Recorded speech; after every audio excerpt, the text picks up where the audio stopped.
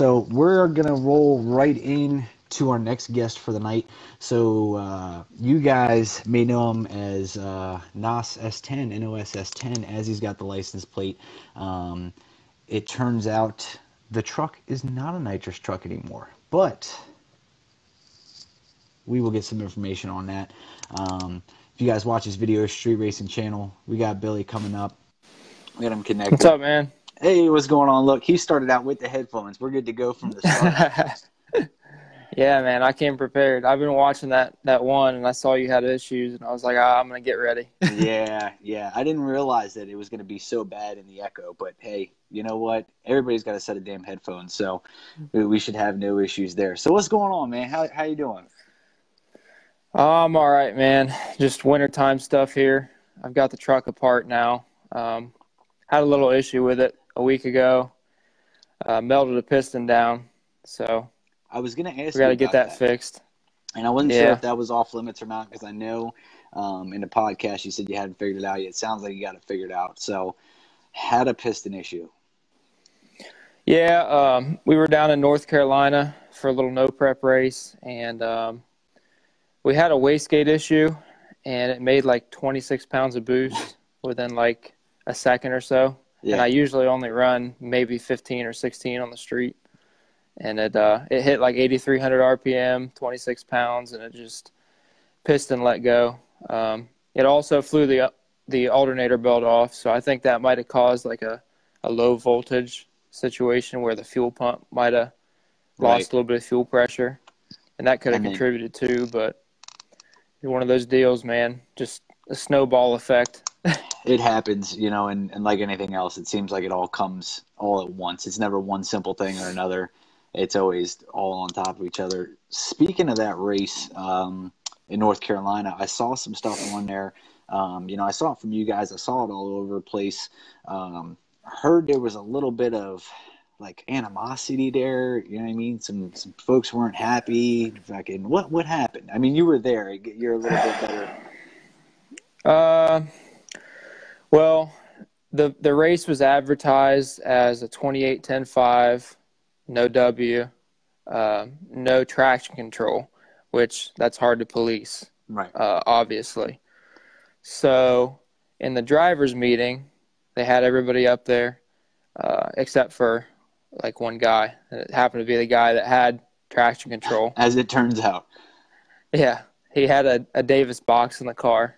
Like you could it's in plain sight. You can see it. You can see it's hooked up and everything. Like there was no attempt to get, No, then they didn't know the rule. I guess, I mean, it was kind of hard to find. It was kind of hidden in the event page or whatever. It wasn't really on the flyer, but it was there, Right. People have been asking about it, and they've been telling them no traction control.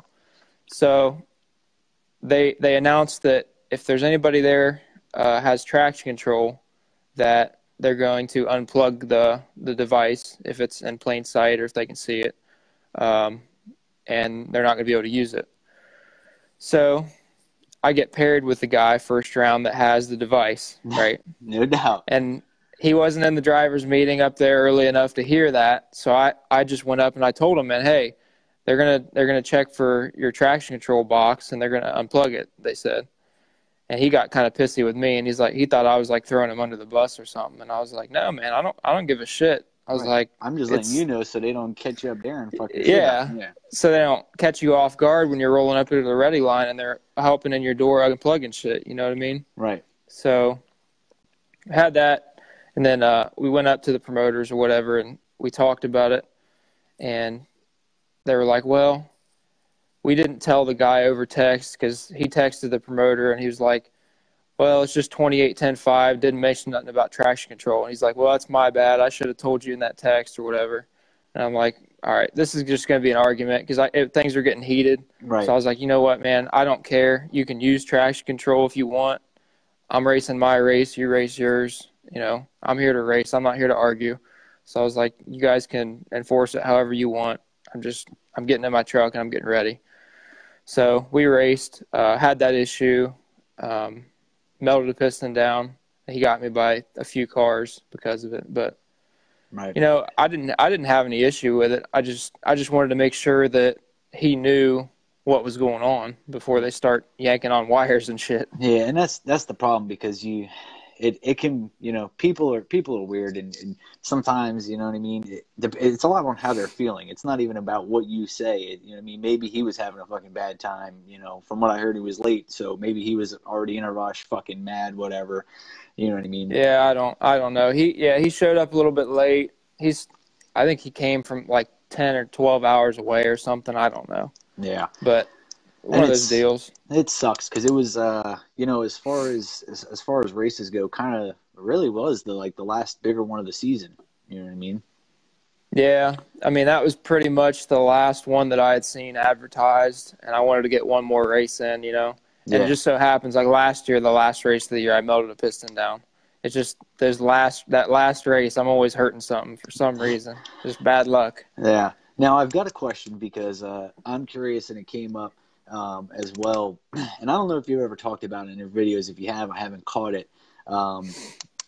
People still want to know why it has the NOS S10 license plate. Man, it's like it's known that way around here. And honestly, if you listen to it, it's got full exhaust, it's got mufflers, it's got high compression for a turbo engine. Right. If you just hear it idling, you would think it's an NA motor or a nitrous motor when it's sitting there. And it's kind of a grudge thing. Like I know most people know it. Like I guess not most people, but some people will know it. But and it's just known that way. Right. And I just haven't really wanted to change it yet. And honestly, my mom came up with this. She's like, hey, you don't have to change it. It can be not on spray S10. Hey. So, and in my mind, now it's that. So so it's probably not going to go anywhere, which is it's pretty dope. And, you're right. I would think that in today's day and age, and you know what I mean, as popular as the videos are and everything else, like there are still people out there that don't know it yet or haven't caught on or, you know what I mean, don't happen to know the details on the truck. So we snuck up on a few people before. Well, I mean, you're supposed to. You're grudge racing, you know what I mean, out there on the streets, whatever you got going on. So that's pretty damn awesome. So it sounds like you guys are going to be down for a little bit getting this piston thing figured out. Do you have a new game plan or? So the piston issue, I was running nitrous pistons. Like the only thing I changed from my nitrous setup was the camshaft. Right. That's the only thing I changed. It had 12.5-to-1 domes in it. It ran really good on low boost. It didn't have any issues the whole season until that happened, other than head gasket issues, which I should have been using Cometic MLX gaskets from the beginning of the season. Right. But I was running Fel-Pros, and they didn't hold up. So yeah, and that was kind of nice though, because the Fel-Pros I could burn through them and not hurt a piston. Right. Now put the good gaskets on it. Now it's hurting a piston. Now it's hurting a piston instead of it's like a fuse. Yeah, well, because I saw that had some head damage. You had to go out and get that fixed and to get it back together. So I'm assuming this season you guys are probably going to go with a combination a little more suited to the turbo life. A different piston. Yeah. Yeah, I'm gonna. I'm looking at a whole rotating assembly, and I'm probably going to go with something more like 11-to-1 compression, and I can probably get by with a little bit more with that, a little bit better tuning window. Yeah, they got a little bit more room. One of the big things that's coming up, and it comes up a lot, and I'm curious on your take on it. How many folks do you see? A lot of folks, with other trucks talking shit, because trucks are hot right now. You know what I mean? It seems like every time you turn around, there's a new fast truck out there. So, are you getting any call outs? Is there anybody getting under the skin a little bit? Man. Maybe you want to take out? Man, nobody's really irritated me or anything like that, but there's a lot of people that are kind of egging it on, like from the side. Right. Like I was on Facebook the other day, and this thing popped up, me in the shop truck from Oklahoma. I saw that. I'm like, man, I've never even thought about racing them before, but if people want to see it, they want to see it. So, I would be down to race. I'm always down to race. So. Yeah, I think what would be interesting, because we've got so many people with fast trucks, to have some sort of way to orchestrate, a truck shootout. There's a guy, Tony. He's talking about Tom Binkley. That's a local guy to us. He's kind of like I like to call him the town hero. He's the man. Like, that dude is fast in an S10.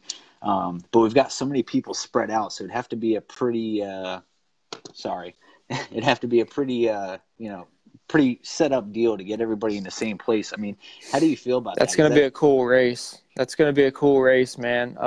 I hope we get some big media outlets out there for that, because people are really going to want to see that.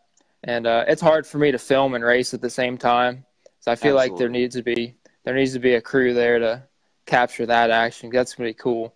So there's a lot of fast trucks out there. Is now you're saying that, like, that's already in the works? Like, there's a truck shootout coming, you're working on it, and so absolutely. We were invited to that the other day, and pretty much all the badass trucks that you could think of are invited. They're trying to get 32 of them.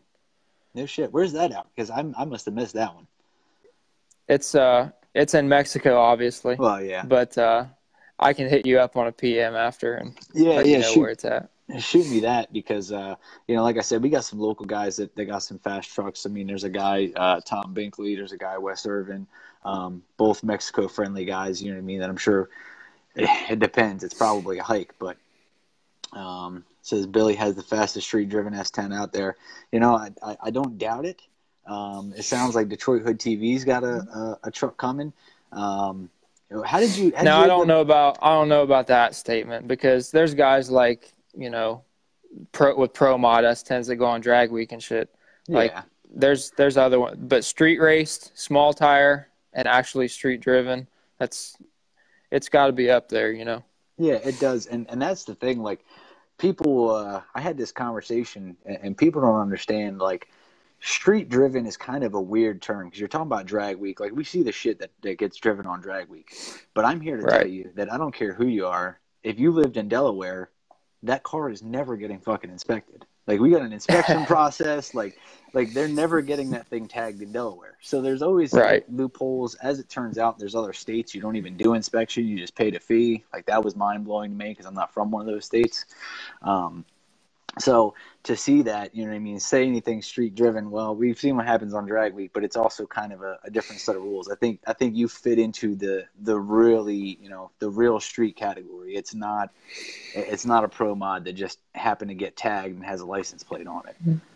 No, it's all there. It's stock suspension. It's the full factory frame under it. I mean, it's on leaf springs, still stock leaf springs. It's got stock front springs. It's just got a set of shocks and a set of Caltrax. And they work. Because I've seen the videos, and the one thing that I enjoy seeing is, switching up. You switch the tires up, radial, slick, this, that, and the other, and it's like you're not having problems getting down on either one. How much time have you spent getting those setups figured out, you know what I mean, from one side to the other? Because it's not the same. When we first went turbo earlier this year, we were kind of figuring that we'd have issue hooking. We had good luck hooking on nitrous last year, right? And it's one of those things. It's a learning curve, figuring out the boost controller and everything else. No traction control on it, just carburetor. Right. So it's one of those things where got a good buddy, JB Hall. He always says, "Make it, take it." And throw a ramp in it, make it, take it. So that's our logic. The philosophy. If it works, it works. Add a little weight, make some shock adjustments. Keep testing and until you get it right. And going from there, yeah. I think, and I had that conversation with Derek earlier. I think folks are just like misunderstanding of how much time and how much testing actually goes into getting down the street. You know what I mean? Like, it seems like in the you guys summertime we're testing. In the summertime, in the spring, we're testing 3 times during the week, and then on the weekends too. Right. So it's about every other day if we're racing heavy. Every day, and I mean that, man, that's gonna get tiring quick. Got a question. What are you looking at as far as 2019 now? I saw a bunch of stuff about Midnight Madness Katy Dragway, which looks like it's blowing up. Want to tell us a little bit about that? I mean, that I think that's going to be huge this year. Yeah, I've got some really big announcements on that. The season opener is May 11th, and we're going to do a really, really good money small tire shootout for that deal. And it's all no prep. It's as close as you can get to the street, Right. while doing it legally. It's one of those things where you go to this track and it's like a bucket list track. There's no way you can't have fun. It's one of a kind. The shutdown goes straight up a hill like a roller coaster. It's the craziest thing, because if anybody has never seen it, like, you guys gotta if you've not seen it before, type it into YouTube or something. Go check out one of the videos, because it is wild. Like, it goes straight up in the air like a roller coaster, and you're like, holy shit.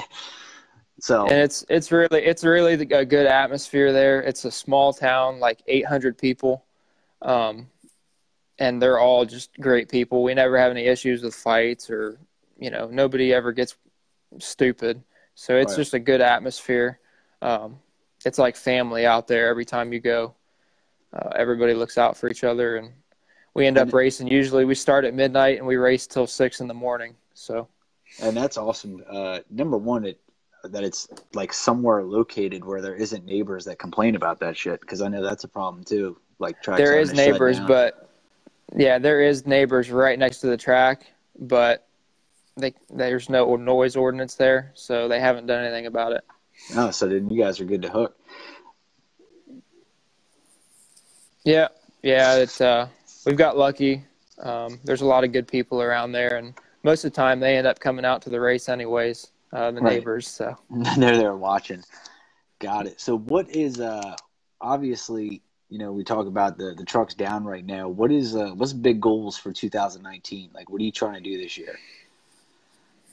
I really want to be one of the fastest small tires on the street for sure. I want to travel around to different states, and I want to go to all, like the other guy said, I want to go to all the cash days in each state, and just prove that we're one of the fastest. So yeah, I'm not really into the big track thing for next year. I've kind of tried out the prep stuff, and it's really not for me. You got to spin your shit like a lot harder on prep, and you hurt more parts and everything. The street and the really bad no prep thing is kind of my thing. Gotcha. Is there anybody in the cash days, the no prep? Is there anybody that's like, you know what I mean, like a rival? Like, do you have somebody that you just fucking every time you go out you end up racing somebody, and it's like? I've got a rival here in Ohio named CJ Buckner. He's got that Raggedy Ann Mustang. We've raced off and on since I was 16 years old, and he's always one that I've wanted to beat, and I think he's beat me all but one time, and it was at a no prep, and we're always gunning for each other. We're usually 1 and 2 here, so as far as small tire goes. And now something I learned about the truck I thought was pretty cool, and I don't know if anybody knows, because I think it happened like a Q&A thing or something one time. Somebody had asked you, like, why an S10? And you were like, well, it's the truck that I had first, and it was the cheapest thing. Yeah. So, like, how long has that truck been around and been raced? Since I was 15 and a half. My dad went out and bought it for me when I was 15, and we bought it for like $1,500. And it had a V6. It was sitting on like 14-inch Firebird wheels. Like, it was atrocious. Right. It still is, but it's not nearly as bad now. We wanted to bracket race it. I started out in junior dragsters when I was young, and we just wanted something to take and run like 12.0, Right. I started street racing it with some of the kids local in my town, and it got beat once by an import. And I was like, this can't happen again. So I started heads up racing it, and I haven't really been bracket racing since. So my question is, because you talk about Hideous, and like, I don't know why they won't leave it alone, but what is up with everybody bitching about the paint job?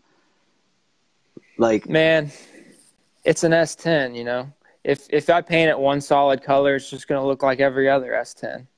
That's my thing. and I just don't understand like why people are so harped on it. Like every video, like I think one of the times we shared a video and the guy commented like, "Oh, he needs to paint that thing or something." I'm like, "It's not going to make him any faster." Like I don't. What do you? Right. You're missing the point of the video. Like there it is. I don't know if I can zoom in or There it not, is but there. Damn, in the shop. yeah, So it's one question I got, I wanted to talk a little bit about too, is you got the podcast. You guys started that the other day and started talking about it. I listened through it a little bit. Made the comment the Canadians were nice. I'm not surprised, but oh yeah. what's the plan with the podcast this year? What are you guys looking to do with that?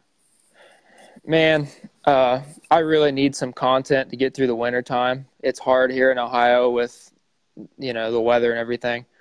It's something where you can't put everything into a video sometimes, everything that goes into your experiences and stuff. So it's one of those things I'd like to be able to talk about some of those things and go back and revisit stories or different things that happen. Yeah, And no, we it's can use it to, promote races or promote other people and their cars, invite them as guests and things like that. and it's funny you mentioned that because talking about the content thing is exactly why we're sitting here right now. Because I'm like, man, it's Right. like what I mean. There's no racing going on. I mean, I can go out in the garage Yeah. and work on my shit and record it, but that's about it. You know. It's hard in the wintertime, man, for racers unless you live way down south or out west or something. Yeah, because I think talking to some of the Oklahoma guys, I think they're still getting down, and we're talking about still stuff upcoming, and I'm like, man. Now the Detroit Hood TV guys are going crazy, and they're racing in January. Yeah, they're racing this weekend, man. Yeah, Like, yeah. Oh, this shit is and this weekend. they said if it snows, they're gonna get out the snowmobiles. They're doing crazy stuff up there at Milan.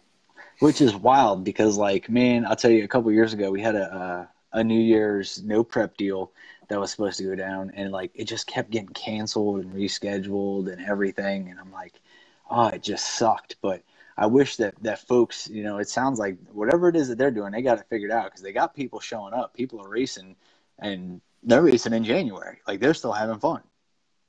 Absolutely, man. And it's one of those things where if they weren't doing it there, they'd be doing it out on the street still. They're street racing out in Detroit right now. They're street racing in New York still. Like it might be cold, but that don't mean the action stopped. So Yeah, getting it in. So, if is there anything looking back on this season, like anything particularly funny or something you thought that was cool to share that you didn't get a chance to share yet? You know what I mean? Looking back on the memories now that everything's kind of calmed down and we're in slow motion mode. uh, I don't know. There's a lot of memories, man. When we were in Alabama at the JJ Arm Drop race, probably one of my favorite memories of this year was just being on the starting line with JJ and that whole crew and seeing their antics and stuff. And I called out Mallory Gully first round of that Right. no prep race. And JJ looked at me and said, "We ain't scared of that wheelie and truck." And I was like, he knows who I am. That's cool. Yeah, I So think I that's one think of my favorite things. I think that video clip right there, like that 10-second, like you down the street, balls to the wall, fucking tires in the air, has made its way fucking everywhere. I think everybody's seen that at this point.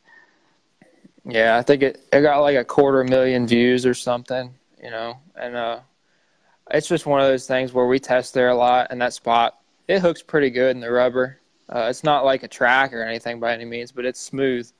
Right. And one of those things where sometimes, I know what the truck's going to do. Sometimes I just want to have fun and do it. Right. Yeah. I can make it not wheelie or I can make it wheelie. It's just one of those things. And if I want to make a viral video, I can. Right, exactly. If I wanted to look good on video real quick, I got you. Yeah. So, all right, we're about wrapped up. It's getting close to that time. So, another thing I like to do is real important. You know what I mean? A lot of folks, I know you do a lot of work yourself, and you got your dad, and everything going on. Is there anybody you want to thank? You know what I mean, from the 2018 season that was real helpful, beneficial to the program? Yeah, definitely my dad to start out with, man. He's really done a lot for me. He tunes the truck, he goes out and makes runs for me for parts and things like that, and he's always there, to help out. help me test. He's there all the time with advice and things like that. And sometimes, I don't trust his advice at first, but I'm learning to trust him now a little bit more. Yeah. It seems like when I do it works out, and sometimes it just doesn't hit me right away. But another guy, AJ Luckett, he did all my fab work on my turbo piping and stuff and my exhaust, and he did an excellent job. He's a small time guy. He's not real big on Facebook. He doesn't have a page or anything, but if you look up AJ Luckett, he's doing some really nice work. He's helped out a lot in setting up the boost controller and all my stuff. Gotcha. JB Hall, suspension tuning. He's a guy out of West Virginia. He's a good old boy. We met him street racing a couple years ago, and he's always, anytime you need him, message away, and he's there to give you suspension advice. So other than that, just my family and friends that have been there along the way and helped out. I've got tons of people here in Columbus and the surrounding area that come out to these races, and they're always there to help hold the trucks, steady or something to burn out, or back me up straight. You know what I mean? There's all kinds of people I could thank. Well, somebody said you better thank Skinnies, but I think the giant fucking banner in the background does a pretty good job. Yeah. Skinny Street Sauce. They've come on board this year and helped me out. They send me some prep, and I've used up a shit ton of it. And it's definitely went to good use. That's awesome. It's helped me win. It's helped me win a lot of races on the street this year. It's probably helped in some of them wheelie videos too. Oh yeah, definitely that one that went viral. If I had to guess, there was probably a little sauce on that road there. Well, look, man, I appreciate you catching up. It's great having you on the show. Great talking to you. I'm glad we got some time. You know what I mean? In the downtime, we're able to do some stuff like this. Absolutely. Definitely stay tuned. When somebody had asked about the schedule for the podcast, so when is that? Are you guys going to do weekly, or when can folks look for the next one? We're planning on doing it weekly. We're not going to have like a set day that it happens, I don't think, but we plan on doing it weekly, if not bi-weekly. We've got to get some content out there in the wintertime, and there's no end to it, man. We've got so many guys that we could talk to or invite out here, so absolutely. Everybody's just a phone call away, really, at this point. You know what I mean? Yeah. Yeah, and if I can't get somebody here, I'll call them on the phone. We'll have a phone conference or whatever. Whatever it takes. Well, look, bud, I appreciate you tuning in. Thank you very much. I appreciate you being on the show. We'll probably catch up on another episode and catch up on what's going on with the truck. But I'm going to get you off here now because I think – if we can, we've got one or two people that want to hop on the live stream as well. I know Detroit was talking about something, so I'll show them some love, let them get their Sweet, dial, man. and we'll go from there. Hey, thank you for having me, buddy. All right, I'll see you. Have a good night, bud. See you, man. All right, guys, so there was Billy. I mean, I'm telling you, if you haven't seen the video yet, it went pretty viral. I highly doubt that you haven't seen it. I mean, it's that S10 just taking off on what looks like a bare road, and it's, just balls. I think it's like 10 seconds long, is it? And it's just straight wheelie, like past the 60 foot. It's nasty. So really appreciate him. You guys may know him, Street Racing channel on YouTube, on Facebook as well. He does all that stuff, and they've got the podcast and everything now. So let's check it out.